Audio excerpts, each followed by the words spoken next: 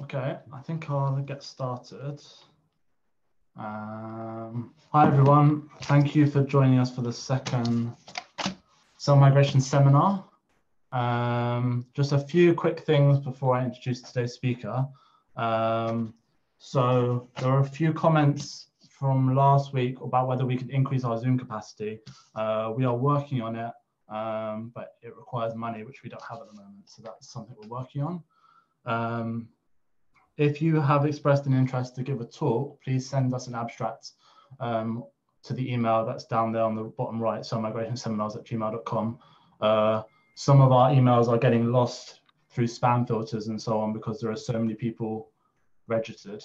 But please just send us an abstract anyway. We have set up a Slack channel, which we will send on the next round of emails, and it's posted also on our Twitter. So if we had lots and lots of questions that we couldn't get through last week.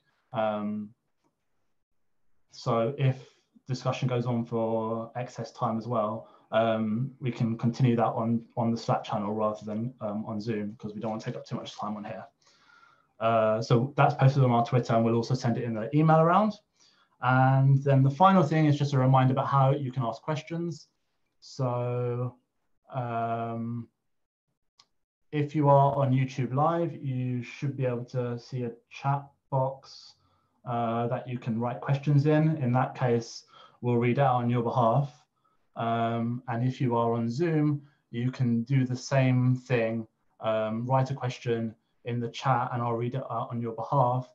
But what worked really well last week is if you want to just write the word question or the letter Q in the chat, I can call you and then you can turn on your microphone and camera and you can ask the question yourself rather than it's just us asking all the questions for you. So that worked really well. So if you are on Zoom, you please do ask the question yourself if you want to. That's all I have to say. So I'll introduce today's speaker, which is Robert Insall, who's Professor of Mathematical and Computational Cell Biology at the University of Glasgow and at the Beatson Institute. Robert's lab combines experimental and computational work to understand cell migration and chemotaxis using various systems, including cancer cells and dictyostelium. And today he's going to be talking about reverse chemotaxis. So thanks a lot, Robert, for doing this.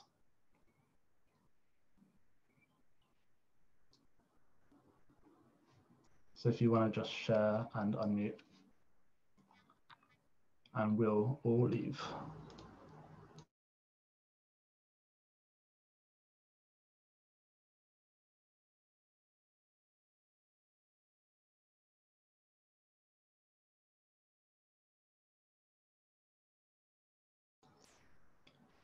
Robert, you're still muted, just so you know.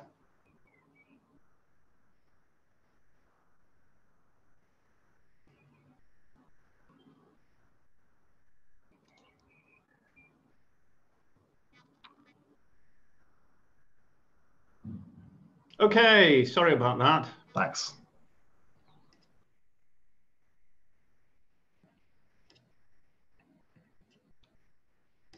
I will get to the end of the Zoom troubles. All right, are we working, Adam?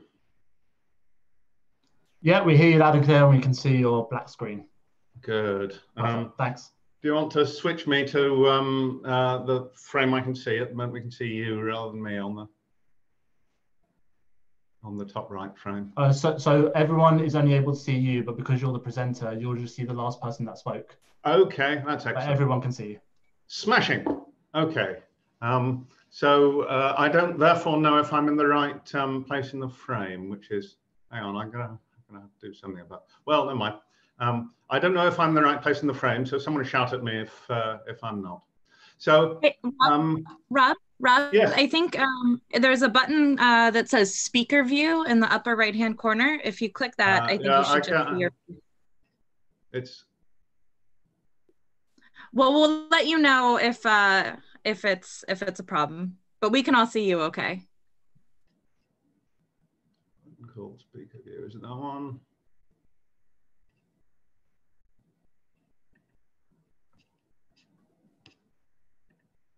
It's a Zoom setting. Okay. View. Oh, it's a Zoom setting. Well, never mind. Right. You just tell me if anything's wrong. Thank you all for coming. Amazing to see the take-up of this. Just goes to show that scientists are very good of making something good out of a very bad scenario. I want to talk about all sorts of things. I'm going to end with negative chemotaxis, but I'm going to get there by a sort of twisted route, which is appropriate for a talk on chemotaxis. So I'm going to talk a little bit about gradients and how cells generate them, and I'm going to talk about mazes, and I'm going to show how that leads on to negative chemotaxis. Because it's really hard on Zoom to give thanks to people afterwards, I'm going to thank them first. This story started with Andy Martin, who's shown there, receiving a prize for his PhD. John Mackenzie has consistently helped with the math, Michele with the engineering, and a lot of the work you'll see today has been done by Luke and Adam down at the bottom, and it's been tremendous fun. So I hope you enjoy it too.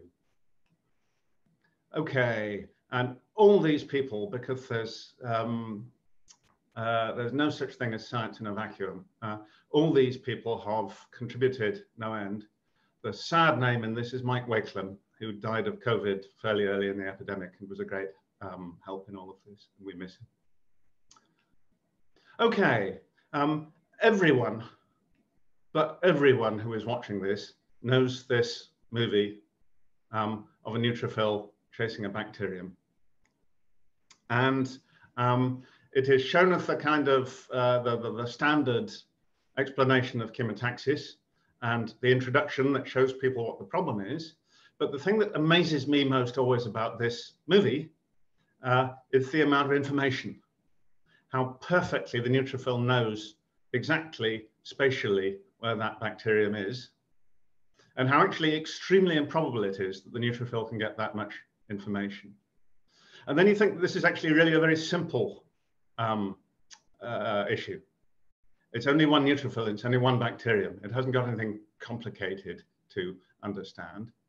And when you muse on that, you realize what a totally serious, complicated biological problem understanding chemotaxis is. But the real problem is about information. Where does all that information come from? And that's what this section of my lab has been most interested in this last 10 years. Where does biological information arise from? If you think about a much more complicated situation, like the melanoblasts in an embryonic mouse, you can see that there is the arm of a mouse embryo. And this here is a movie of the melanoblasts populating the arm during melanogenesis, during embryogenesis. And they move down that arm by chemotaxis. But the question is, how do they know where to go down that arm? Where is the information? If there are a little signal at the end of that pinky right there saying, come this way, pigment cells. Of course there isn't, that's ridiculous. But actually, almost any other narrative about where the information to attract the melanoblasts comes from reaches a similar problem. Where does the information come from? We don't know. We know a certain amount about how the cells execute the chemotaxis, but we don't know how they know where to go.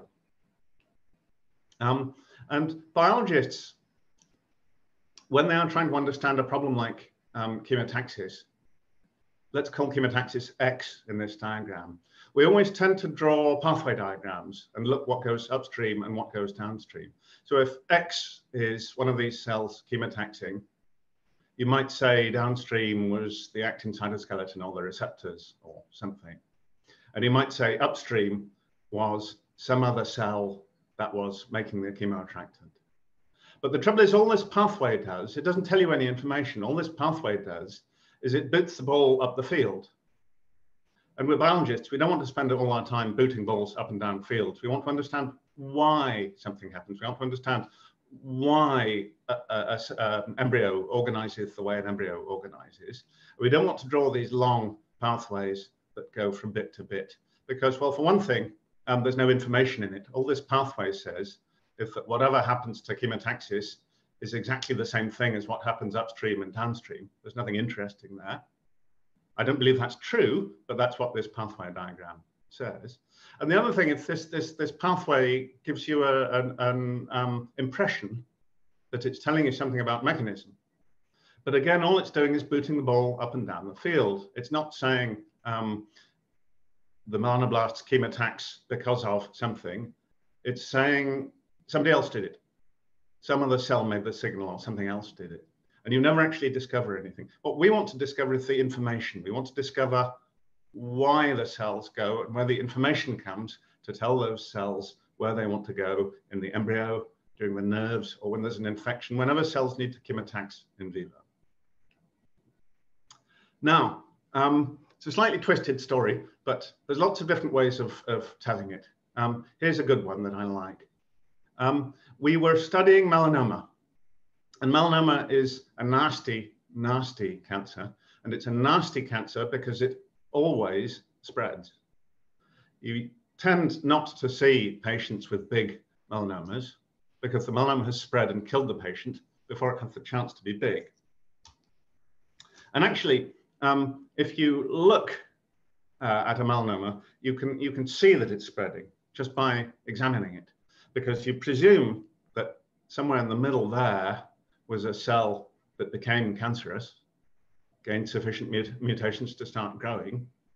And if these cells were just moving randomly, then you would expect the melanoma to be a Gaussian shape with a load of cancer cells right in the middle there and decreasingly many as you go out. But actually you don't see a Gaussian shape. You see this big spread out ring with raggedy edges and an awful lot of extra stuff at the edges.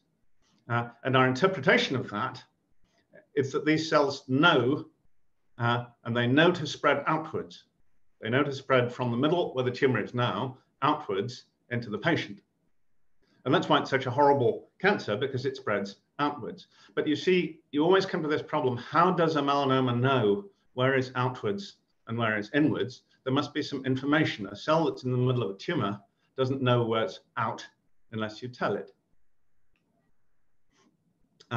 And so the booting the football up the field answer is it's chemotaxis. And it certainly is chemotaxis if you take melanoma cells and put them in a chemotaxis chamber, and you give them serum on the right, where I've written high, and you just put cells where there's no serum when I've put low, and you watch what happens. They're absolutely extraordinarily directed. They're really very, very scarily directed. And they're always moving towards whatever attractants are in serum. Serum is the richest possible mix of stuff. Stuff that's attractive and stuff that's stimulating immune cells and stuff that's stimulating growth. But something in there is making these melanoma cells chemotax like mad.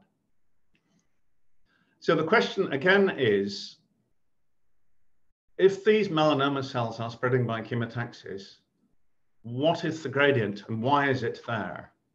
In other words, where does the information come from to spread these melanoma cells outwards? Or if you want to put it another way, what business does your body have making chemotactic gradients in order for tumors to spread and kill you?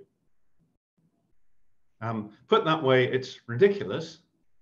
But wherever you see chemotaxis happening in vivo, you always want to ask the same question: who is creating this gradient and why is it there? And that's something we don't always know. So in the case of melanoma, we found out the answer close to 10 years ago now. Amazing how time flies. And that is that actually you don't need a gradient. If you put serum on the right as you did before, but you also put serum on the left. So these cells are in a chemotaxis chamber with no gradient at all, high serum anywhere, but the cells are in the left, and you watch what happens. You find out it's exactly the same. The gradient that we apply to these cells is irrelevant. The cells don't need a gradient to spread by chemotaxis. Where did the gradient come from in that case? The answer is the cells themselves are breaking down the chemoattractant. So where there are cells, there on the left, there's no chemoattractant. And there on the right, where there are no cells, there is chemoattractant. So wherever the cells are, they create a gradient of chemoattractant around themselves. In the case of our melanoma cells, the chemoattractant turns out to be LPA, lysophosphatidic acid, and we can measure the cells breaking down the LPA.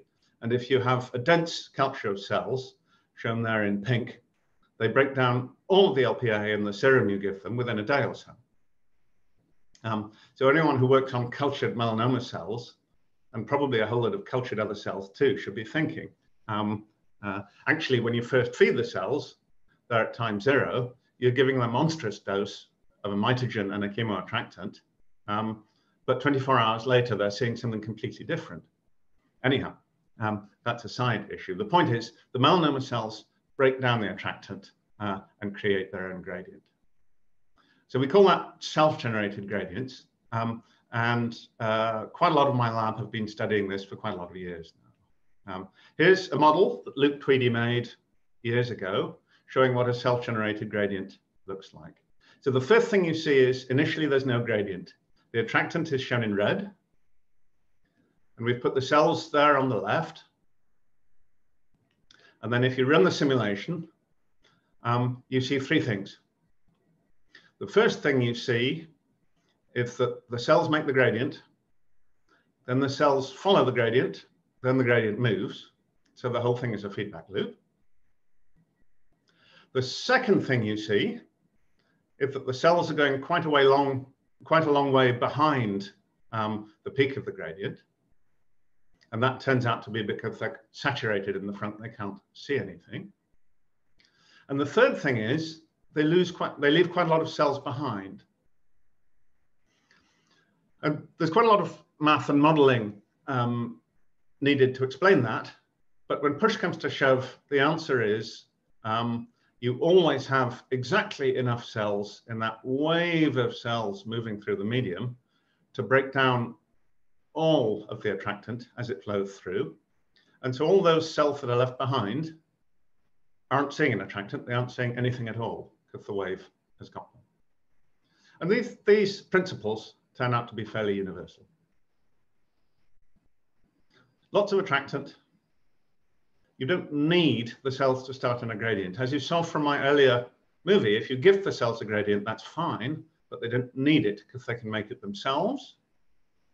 And the information about where the gradient is comes from the cells themselves through a feedback mechanism with the environment. The whole thing, it's marvelous. It's extremely dynamic. It's extremely complicated.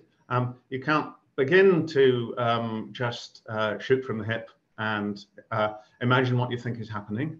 Quite a lot of people I discuss this with do, but they say if the cells are breaking down the attractant, how can there be any gradient? How can the cells move? But the answer is when you analyze the dynamics like this, you can see the cells can both break down attractant and make a gradient. And it's counterintuitive and it's really interesting. So what is presumably happening with those melanoblasts in mouse development, if there is presumably a chemoattractant in the arm, and the melanoblasts are making a gradient of it. So those ones in the front that are shown in red are directed because they're sitting in a gradient. And it turns out that the ones behind the front, which are shown there with their tracks in yellow, aren't directed at all. They're just migrating round and round. So what the mouse limb does really supports quite well this idea of a self-generated gradient that cells make as they go, which drives them to explore places where they haven't been yet.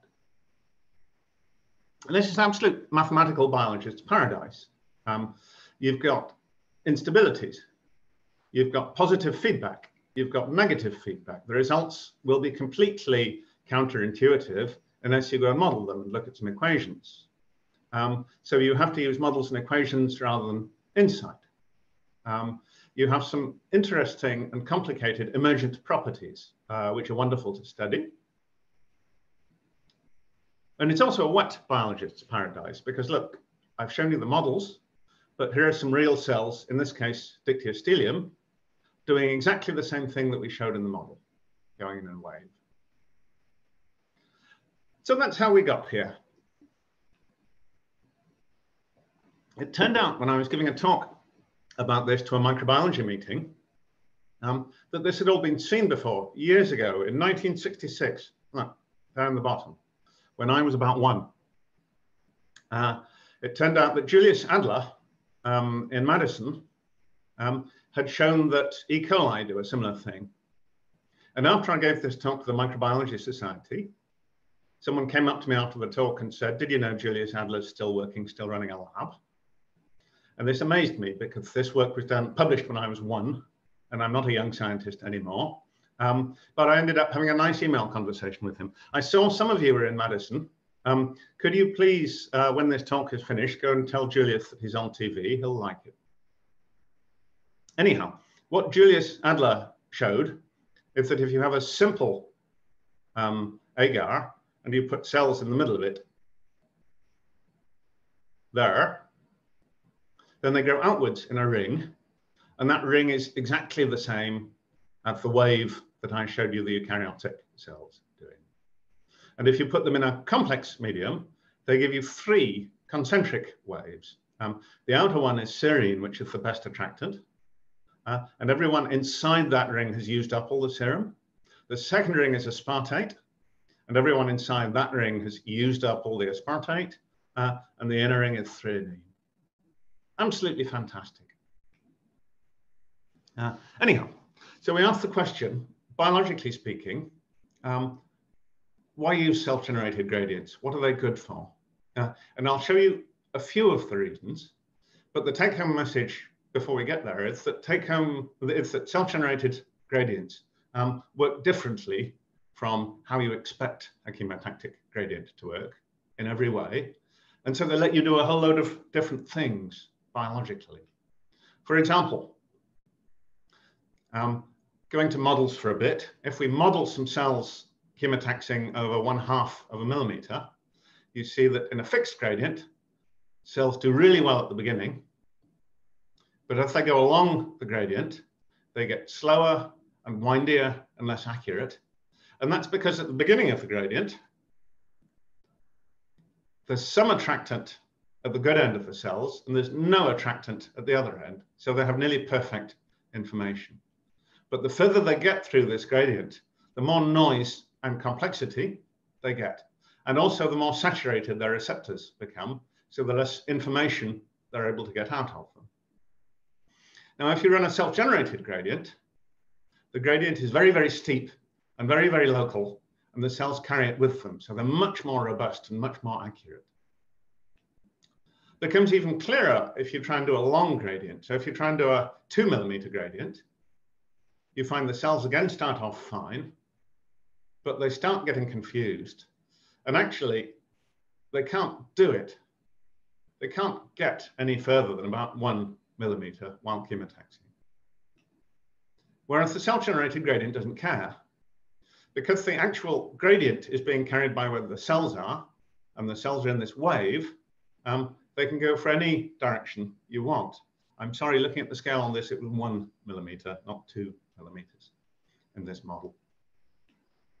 So what this means practically is that anytime you see a chemotactic gradient happening, and it's happening for 1 millimeter, it can't be a simple gradient. You can't have a gradient that is set up by the pinky of that embryonic mouse, attracting the melanoblasts all the way from the neural crest. It won't work. There must be some kind of self-generated gradient happening there. It's not exclusive. Chemotaxis can work fine on shorter gradients than that and still be a self-generated gradient. But if you see a big one, it's self-generated. So here, just to prove the point, and just because it is a wet biologist's paradise, arsen dictyostelium chemotaxing for 10 millimeters. And you see they chemotax just as well at the end of this experiment as what they did at the beginning, even though our maths tells us that they couldn't do it, because our maths was built for a fixed gradient, and the gradient in this assay is actually just in that little bit there where the wave of cells is. There's no gradient anywhere else. Here's another thing that happens. Imagine that you had a fixed gradient shown there in red, and that the cells shown there in blue in the other end were migrating along it, and it splits in two. Well, it's going to be completely random for each cell, whether it goes to the left or to the right. I mean, the top or the bottom in this one. So as the cells chemotax, the gradient is identical in the two halves of the maze, and it will be completely random, and you will get a distribution of cells going to the top and a distribution of cells going to the bottom. Now look at a model of a self-generated gradient. If one cell too many goes to the top path, then it eats more of the attractant. It breaks down more of the attractant. So the gradient going into the top part is shallower. So the next cell is more likely to go downwards. With loads of cells, like we've shown here, it doesn't matter much. With few cells or with a lot of branches, it really does make a difference. And the self-generated gradient is much more robust. And now you start seeing some fun. We can start playing with this. Now we've got models and they work, and we know they work because we've checked the biology and it's similar. Saying you connect the bottom channel to a source of chemoattractant, but the top channel in this split path is not connected to a channel of attractant. Now what happens is that the cells use up the top one a bit faster, and so slightly more cells go to the bottom. And if the blind branch is a little bit shorter, then you get an even more remarkable thing, which is most of the cells know not to go in the blind branch. So they've never explored the blind branch. They can't touch anywhere on the blind branch, but they know by breaking down a chemoattractant that it's not the right way to go. So the cells are actually able to explore their environment miles ahead of what they can actually feel or perceive directly, just by means of breaking down attractants. And they can tell that this is the blind end and that this down at the bottom is the connected end. And you can carry this on further and further. So you can turn it into a maze. And it turns out that when you build a maze with a self-directed chemotactic gradient in it, cells really can see around corners. Look at this model. You can see some cells in the left in a well, and you can see really quite a complex maze before you reach home here. But all pretty much the modeled cells are able to tell the right way without needing to explore the wrong end of the branch, because each time they come up to this decision point, the gradient is steeper towards the good end and shallower towards the bad end. So cells really can see around corners by breaking down a chemoattractant. Now, many of you have seen some of this work before, and so you know the punchline, but many of you haven't. And the punchline is, this is just a model, right? You can make a model do anything. But it turns out you can't, and it turns out we used the parameters defined by this model to build a real maze. And what real cells do in a real maze is almost exactly the same what the model does. The model is nearly perfect. And when it turns out that the cells do something different from what's in the model, it turns out there's a little bit of biology we didn't quite understand. And if we sort out the biology, we can usually fix it. And the mazes are beautiful. I mean, they're really good fun. They're really cool, but they're a wee bit synthetic. But if you think about it, the problem that the cells in those mazes face, it's exactly the same that you get throughout biology. So imagine immune cells trying to find their way between the endothelial cells and around tissues and ligaments and so forth to try and find an infection somewhere in your tissues. The problem is essentially identical. And if you imagine a developing embryo, the germ cells have to come from the edge of the embryo and migrate all the way through between all the other cells in the embryo to find the gonad. And that problem is just exactly analogous to those cells trying to find their way down a maze. And neural pathfinding is even more complicated and even more a problem of information and how do cells find enough. But you can see the sort of approach we're taking these sorts of mazes is going to be a wonderful way of finding it, and so on and so forth. If you look for a problem that you can explain with chemotaxis in biology, more often than not, you'll find that those mazes look exactly like the real biological problem. And when things get more complex, like this maze with more branches, the behaviors get more complex. So in this case, with lots of branches, at the first half, the cells do about 50-50. Some of them go down here to the bottom, and some of them go down to the top.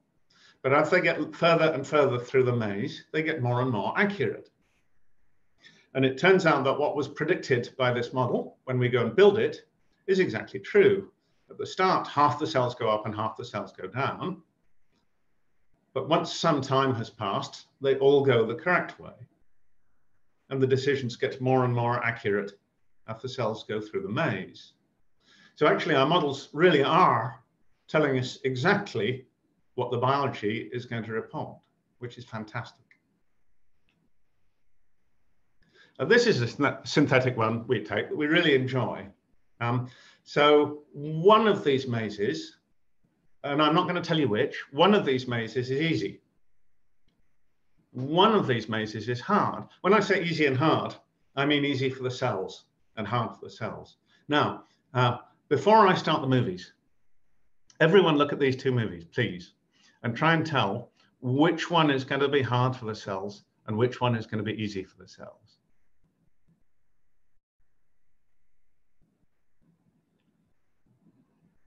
And if you've had a look now, what's easy and hard for the cells is the opposite of what's easy and hard for people. What's hard for cells is when you have long branches, long straight branches. And long straight branches are hard because it takes the cells quite a long time to deplete all the chemoattractant out of them and thereby read what the right way is. So the right-hand one, which has long, complex branches, is much harder for the cells than the left-hand one, where there's lots of branches, but they're all little. And if you look at the decisions that the cells take as they go through these mazes, you see that in the easy ones, the cells nearly always do the right one, whereas in the hard maze, every time the cells hit a branch, about half of them go one way and about half of them go the other. So loads of cells finish the easy maze, and the hard maze is much more difficult. And lo and behold, exactly the same is true for real cells in real mazes. It's not quite as good as the model, and it's not quite as good as the model because actually it turns out that cells are even cleverer than we give them credit, and slightly more of them than we expect get their way to the end. But even so, the model is really good.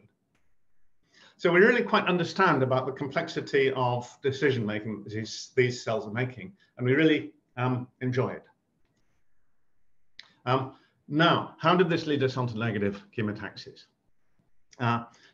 This is interesting, and this is to do with this online chat, because when I announced I was going to do an online talk on negative chemotaxis, Dupré emailed and said, I had a paper on negative chemotaxis a year or two back.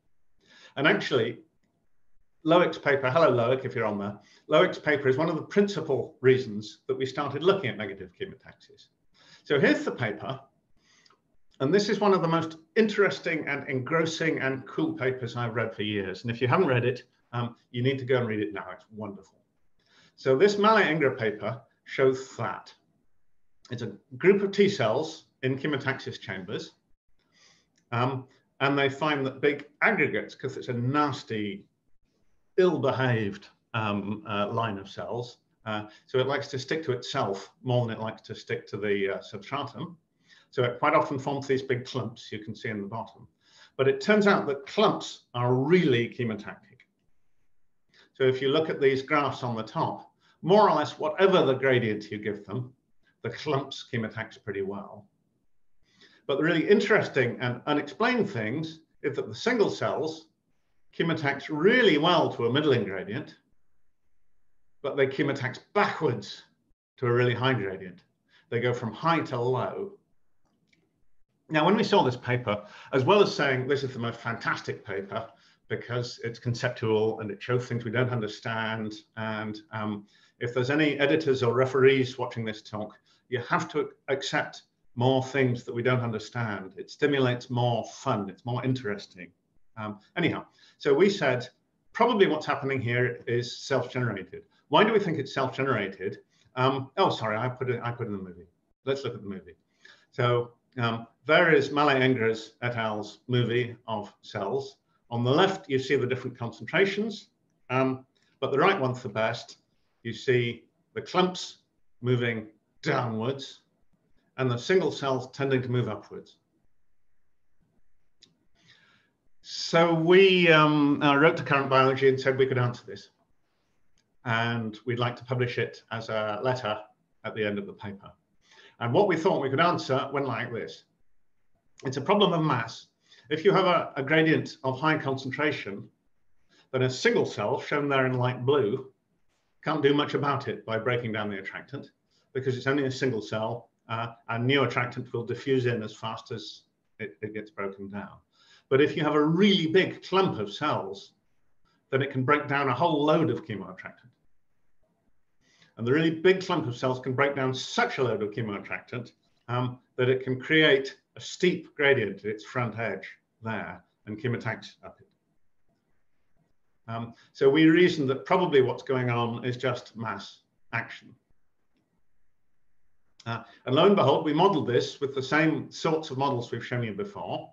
And lo and behold, when you look at what we expect to happen, the model showing the attractant here shows that we really do think with real biological parameters, real measured parameters, that the clumps of cells probably can make big dents in the chemoattractant, and the single cells probably can't. So the single cells, like those ones there, are not going to be able to chemotax because they're not going to be able to see a gradient. And the lower graph that I've shown here shows the derivative, how steep the gradient is that the cells are seeing. And it exactly agrees with that. Those cells down at the bottom, they're not seeing any gradient at all, so they can't chemotax. Whereas those clumps are seeing a really big, sharp gradient because they're breaking down so much attractant. So the clumps are making themselves a huge, local, dynamic, self-generated gradient. And we'd explained two things. We explained why the clumps are able to read gradients better than single cells, because it's a self-generated gradient. And we reasoned that the single cells would probably be influenced by the clumps, and the clumps were breaking down the attractant, and they would probably be making reverse gradients in their wakes. And if you look at a movie of all of this, you see that to a degree it's true. There are the clumps, and this the colors in this movie are again showing you the steepness of the gradient. I'll show that again before I say but. So you see the big clumps make a great big steep gradient in their front halves. And actually some of them manage to make a backward gradient shown in red at their backs. But the big steep front gradient is much steeper than the back gradient. But the little cells, especially at the front there in the high concentrations, can't.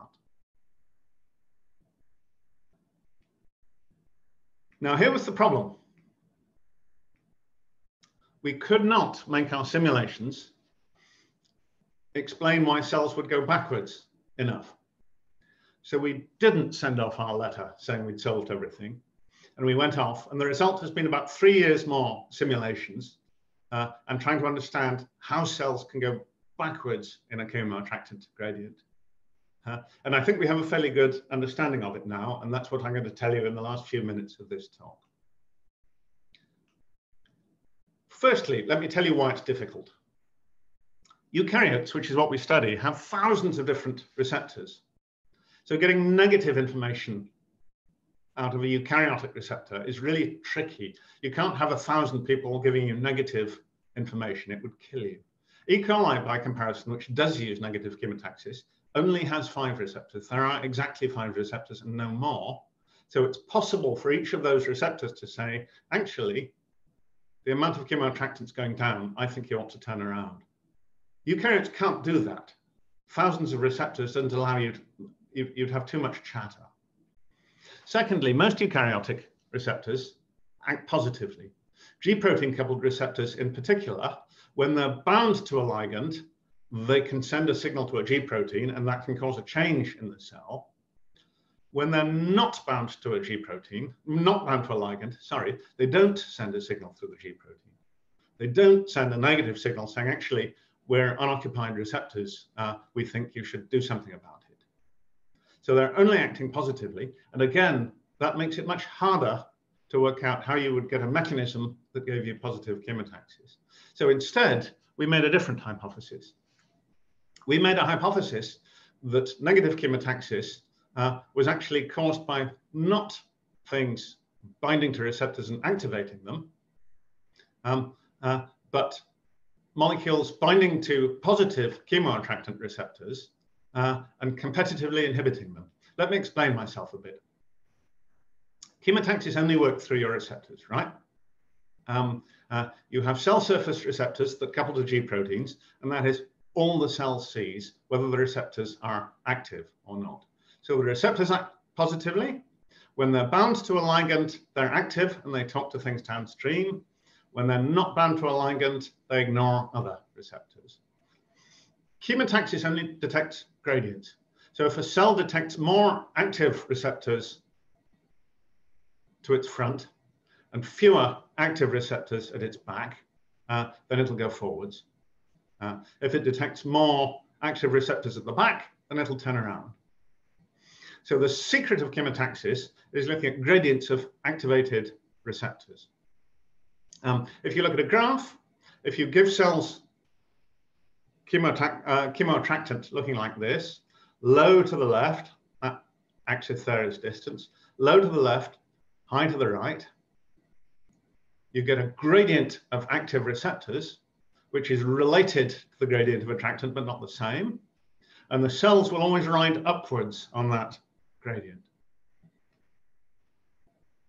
So what we think is going on when cells do negative chemotaxis is that molecules bind to positively acting chemotactic receptors and inhibit them without activating them. So if you have a gradient of inhibitor like that, it doesn't do anything. It binds to the receptors and it doesn't activate them, so there's no gradient and the cells don't go anywhere. That's what we expect. But if there is some attractant around, either because you've put it there or because the cells have made it and self-stimulated, you have some chemoattractant, you have that gradient of inhibitor, and there on the left, there's enough attractant to activate half of the receptors. There's still enough attractant to activate half of the receptors, but it's got a competitor up there, so less than half of the receptors will be occupied. So the gradient of active receptors will go backwards, and the cells will go backwards, reverse chemotaxis at the gradient of inhibitor. So here's the question: can that happen in real life? Equations and graphs and pretty pictures are very nice, but what happens if you take a chamber? So here is a chamber, and I've put a little bit of an undegradable chemoattractant. When I say I, obviously Adam did the work here. We've put a little bit of chemoattractant in the left, and we've put a little bit of chemoattractant to the right, and so the gradient between them is flat. And you can see all of those cells, they're very happy. little bit of chemokinesis. They move a little bit faster because there's an attractant there, but they're not going anywhere. Now, instead of that, we're going to look at what happens if we give them a gradient of an inhibitor. And the inhibitor is 0 at the left of this chamber, and the inhibitor is high at the right of this chamber. And the cells don't much care for the inhibitor, but they're not going away from it. There's no migration, there's just stasis. But when you mix those two things together, the cells fly away from the high concentration of inhibitor. So the model I showed you earlier is not only right, but it's absolutely radically right. It's extraordinary how clear this chemotaxis assay is. It's a beautiful movie. So this is a slightly artificial situation that we've built here with undegradable chemoattractants and combinations of things. Can I explain a real situation where chemorepulsion happens?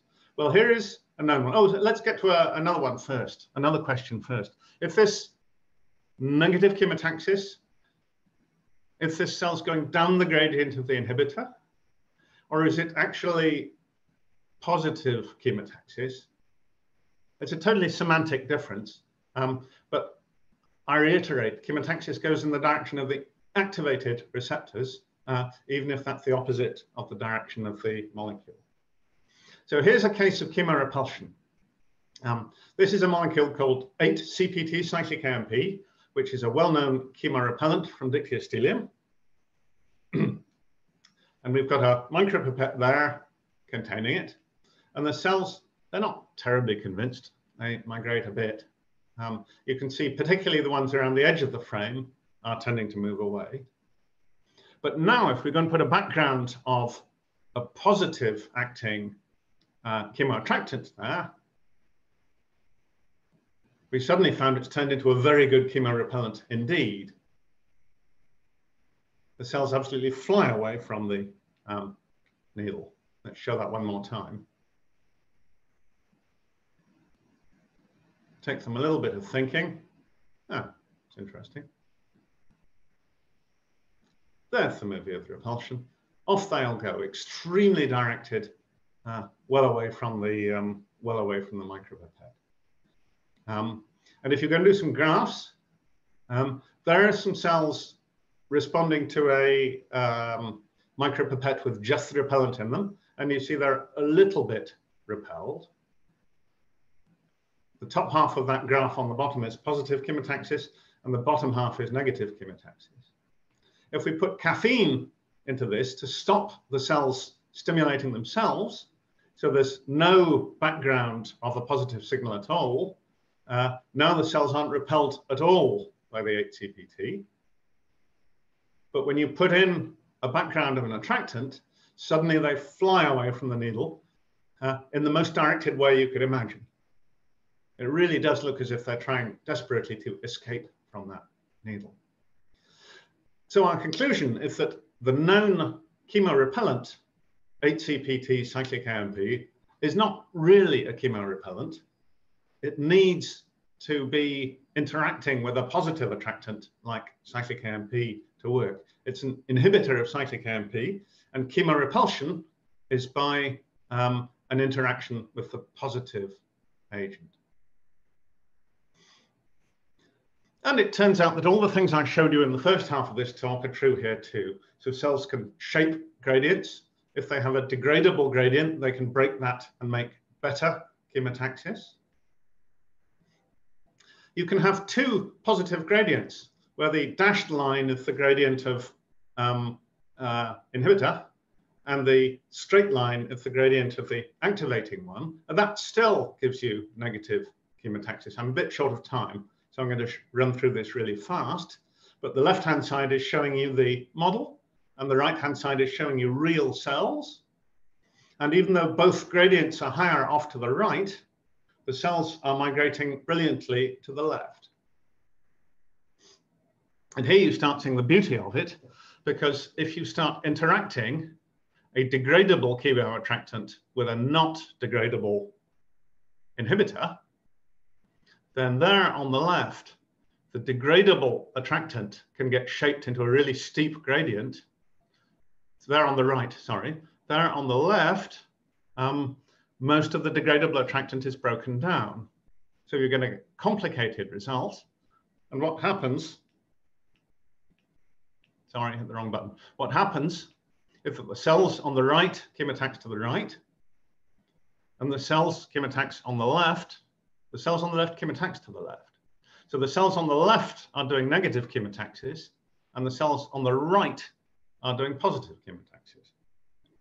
Cooler still, if you have a gradient of degradable chemorepellent and a gradient of not degradable chemoattractant, then the gradient of repellent there becomes steep, so the cells get told to go that way, and the gradient there of attractant remains steeper, and the degradable repellent becomes shallower, so the cells get shown to go that way.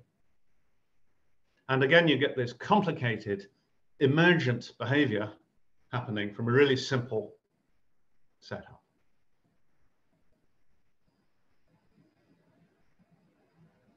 Isn't that fantastic?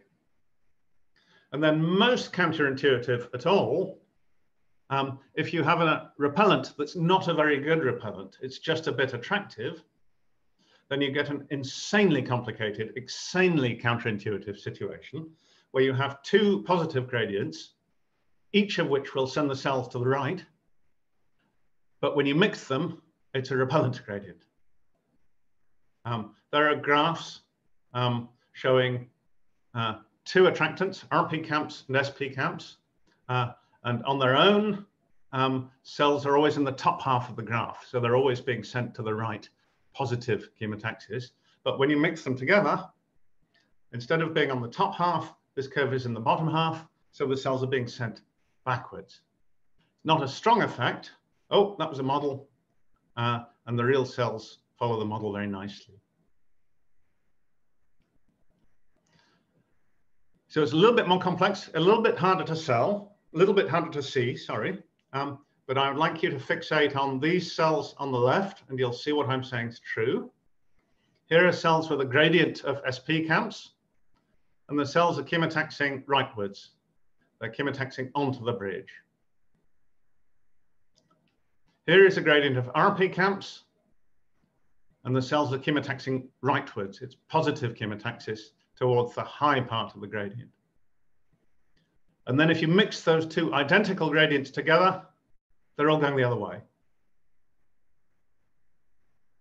And I think that's a wonderful place to end this talk because it's illustrating all the conclusions I'd like to make.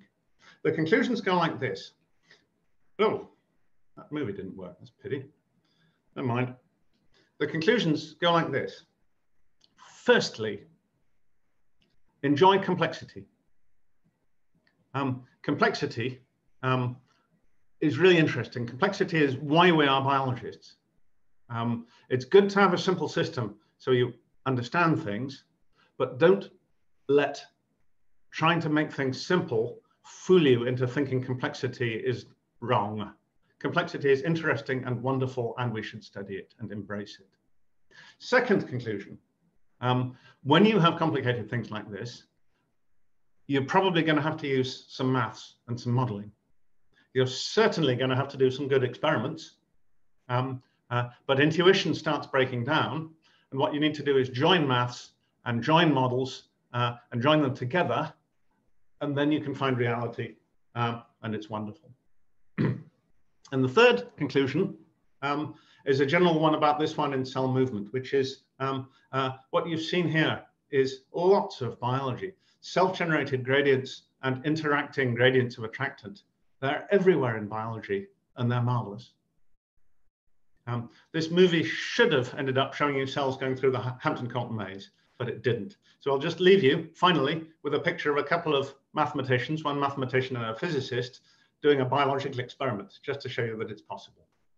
Thank you very much. Thank you, Robert. That was really fantastic. If everyone wants to unmute and give a real applause.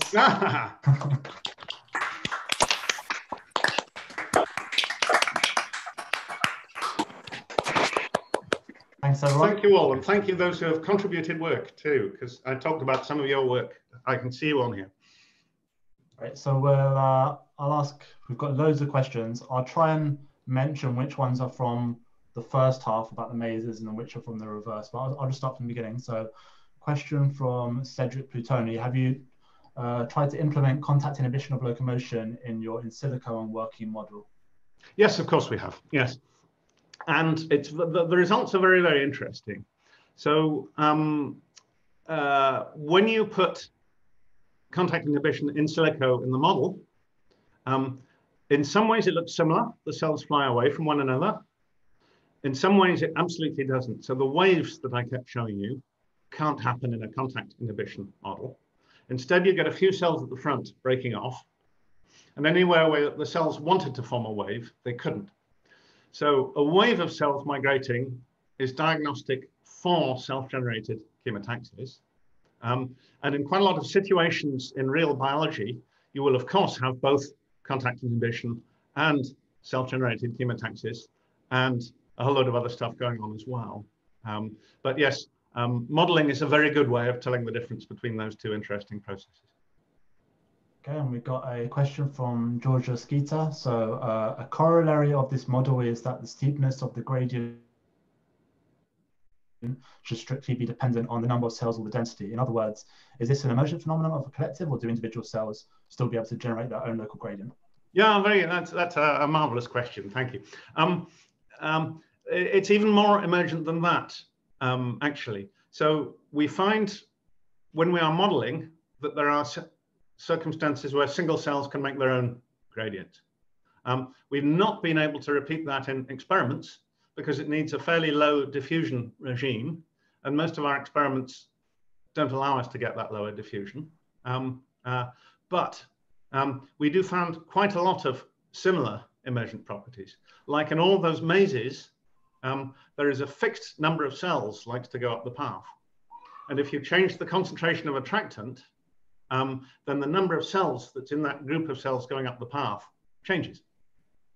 And it's sort of obvious when you say it now, but it actually quite surprised us when we did it all. And that emergent behavior means an awful lot of the sorts of tests we'd like to do don't work because the cells change and adjust the environment to suit what they want to respond to.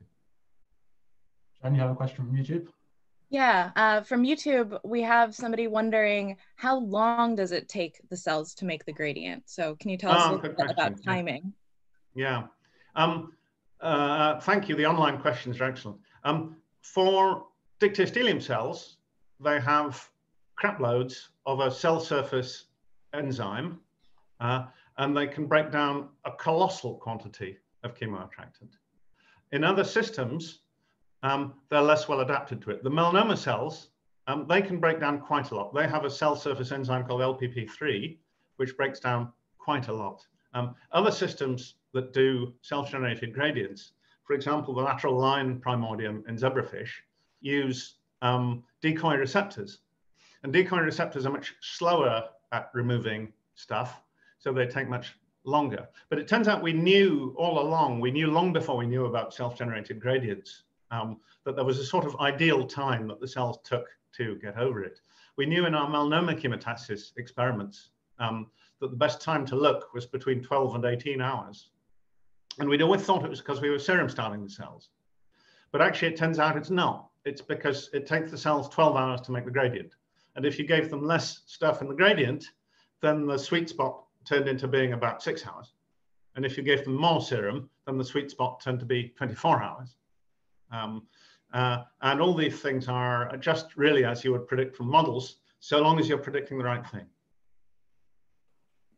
I'm going to combine a couple of questions. So Amanda asks, what happens if the leader cells die? Do the cells behind them replace? Yes. And then Marco asks, what if the chemoattractant has an intrinsic decaying gradient? Oh, yes, yes. So attractants that decay allow the wave to die out. It doesn't make much difference, but the wave dies out. The thing that's really interesting is the inverse of that, which is what happens if the environment is full of things that are slowly making a bit more chemoattractant. And if that happens, you get interesting things like instead of the blind ends being denuded, if all the cells go away from the blind ends, then the blind ends slowly become attractive again. So the cells go back and have a quick look in the blind ends every now and then before saying, oh, there's nothing here, and going back.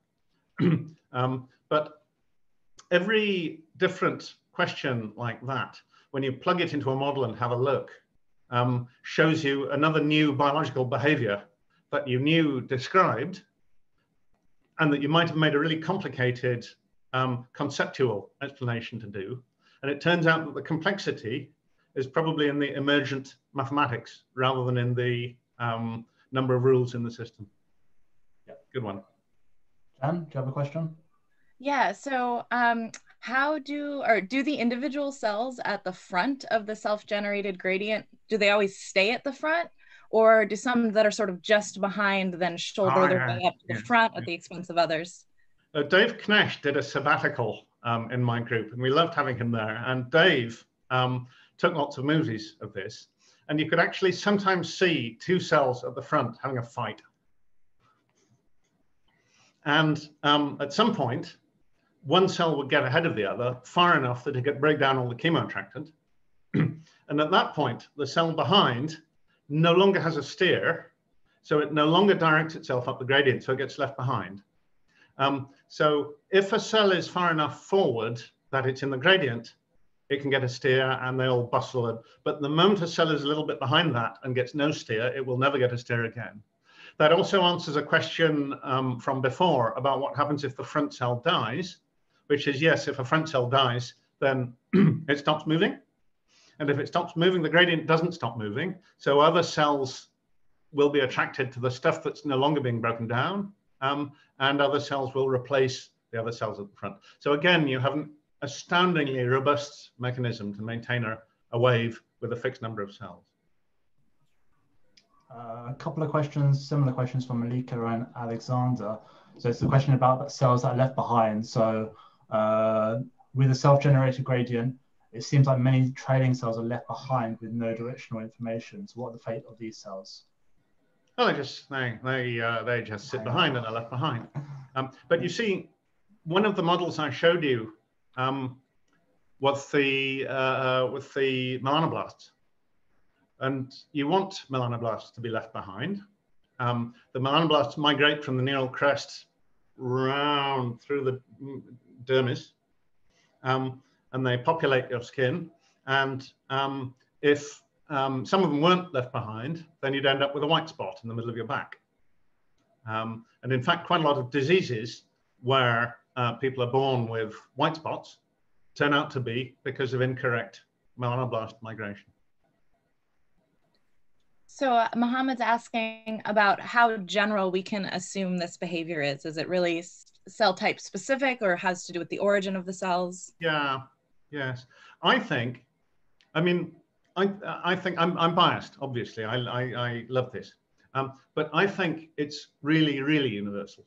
But the reason I think it's really universal is, of course, one of my interests in all of this has been, do cells tend to have systems that would break down chemoattractants? And it turns out that almost every cell that chemotaxis also has lots of ways of getting rid of chemoattractants. And we have traditionally always looked in this in a sort of static thing. It's getting rid of the chemoattractant. But it could also be just as much that it's trying to maintain self-generated gradients and such like. Just to give you an example, quite a lot of immune cells have an enzyme called DPP4, and it's a cell surface outward-facing enzyme. And DPP4 specifically breaks down a whole load of chemokines. All chemokines that have a proline of their second amino acid will tend to be broken down by DPP4. And that accounts for about half of all chemotactic chemokines.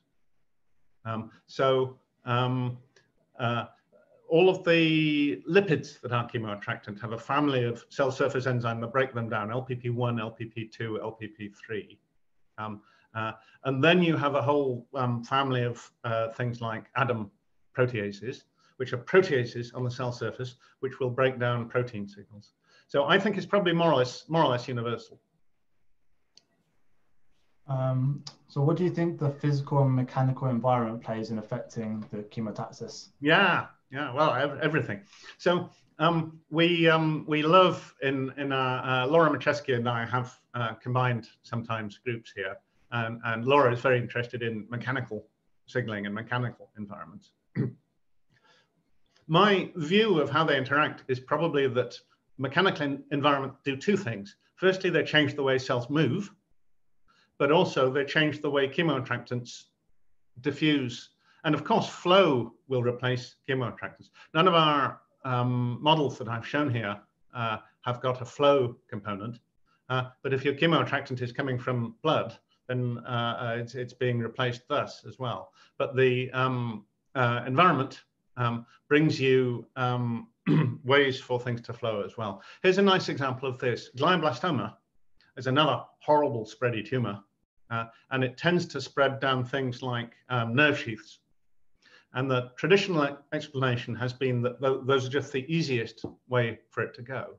But I would point out that if there was a diffusing self-generated chemoattractants gradient with steering glioblastoma, then that would also tend to steer the cells down the nerve sheaths as well, because that is the best source of chemoattractant that will be replenished the fastest. So that will give you the steepest gradient.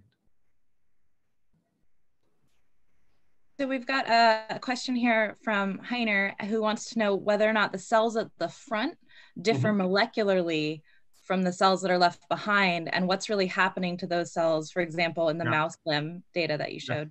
Hello, Heiner. I haven't seen you for years and years. Very nice to see you online. There is no need for the cells at the front to be molecularly different. In our models, which do a really good job of recapitulating the biology we see, the cells tend to be identical.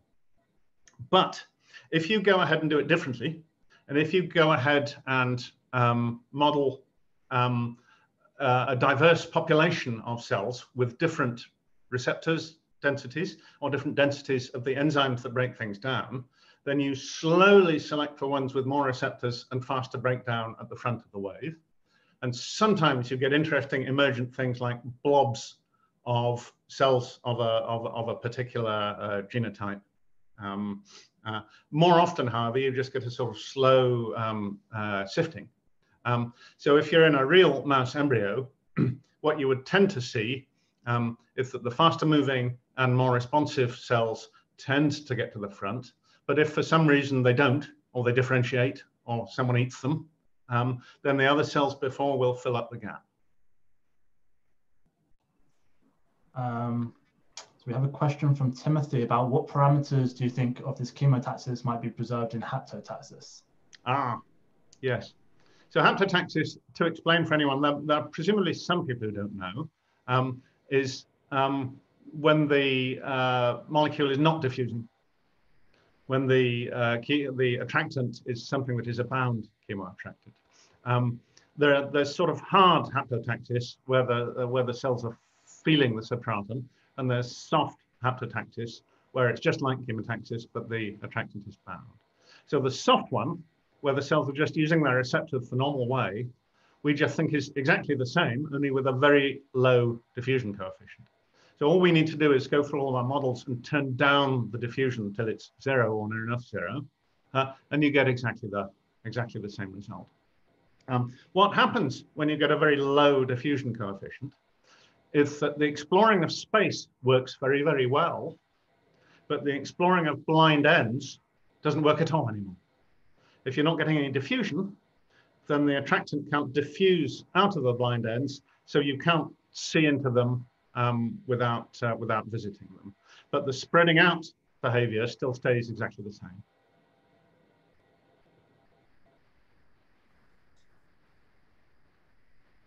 Sorry, one more. Just we're going to do the last question because we're going over time. Okay. Just I'm trying to choose what should be the last one. Oh goodness, now it's all this pressure. Adam, did you have a favorite? I'm on the email if you want me. Yeah, actually, yes. Well, I think that brings us to the point that we're hoping to continue these discussions on the Slack channel that we created. So we'll send that link out to everybody. And it will also be posted in the Zoom chat and YouTube live chat by one of us as soon as we've done talking. So one from Tim, he says, the model predicts that the leading cells have breadcrumbs of trailing cells at some rate. These cells seem undirected, whereas in the biology over time, it seems like the trailing cells eventually make it. So how do the trailing cells find their way? Okay. So an earlier question exactly hit that nail on the head. So in the models that I showed you, especially the earlier models I showed you, there's no replenishment of the chemoattractant. So once the cells have broken down the chemoattractant, it's not there anymore. So in a situation like that, which is the same as a model where we have a chemotaxis chamber or a slab of agar or so forth, when the cells have broken down the attractant, it's gone. In a model like that, cells constantly get left behind as breadcrumbs, as you said, and there's no signal left for them to come back. But in quite a lot of real life scenarios, there will be production of a chemoattractant, biological production of it. And if the biological production of it is over there, then eventually the other cells, the attractant will build up again and the other cells will go over there. If the production is global and there's a low level production everywhere, then what will happen is the breadcrumb cells will get as far away from one another as they possibly can, because anytime they get close to one another, there's less chemoattractant between them and more on the other side. So you get a thing where you get social distancing. Yeah, that's a very good way of ending this particular discussion, isn't it? So background production turns the breadcrumbs into socially distant breadcrumbs, whereas production at a source somewhere else eventually rescues other people. Or you can have neither. So what's presumably happening in the pigment in the skin is that there is only a window of about a couple of days where the cells are allowed to move. And after that, they differentiate. And when they differentiate, they move up into the epidermis of the hair follicles, and they can't move anymore. So in that case, they're not breadcrumbs, they're your skin, and they're why your skin's pigmented evenly in the way it is. Perfect. Thank you very much, Robert. Thank you all very much indeed. Fantastic. It's been a pleasure. Yes. So just before anyone goes, Slack is now being posted in the Zoom and YouTube chat. So you're welcome to join us over there if you want post-seminar discussion on anything. And we'll be sending an email out for next week's talk, which will be Professor Sally Horn from University of Chicago. So we hope to see you all next week. Oh, good. And we had a peak of this week. I think we had 400 viewers at one point, Robert, during most of that seminar. So excellent. Good attendance. So thank you, everyone, and we'll see you all next week. Thank you all. See you soon. Bye. Bye. Great talk, Robert. Say hi to Laura. I will. Okay. Bye-bye. Terrific talk. Thank you. Robert, this is Giorgio. Oh, hello, Giorgio. Thank you for your cells and your help. You were a part of this. Yeah, thanks you so much. It was great explanation. Yes, now I just need to find out what the exactly what the agent is for your T cells. Yes, that would be super cool. Yeah. All right, take care. Say hello to Laura. I will.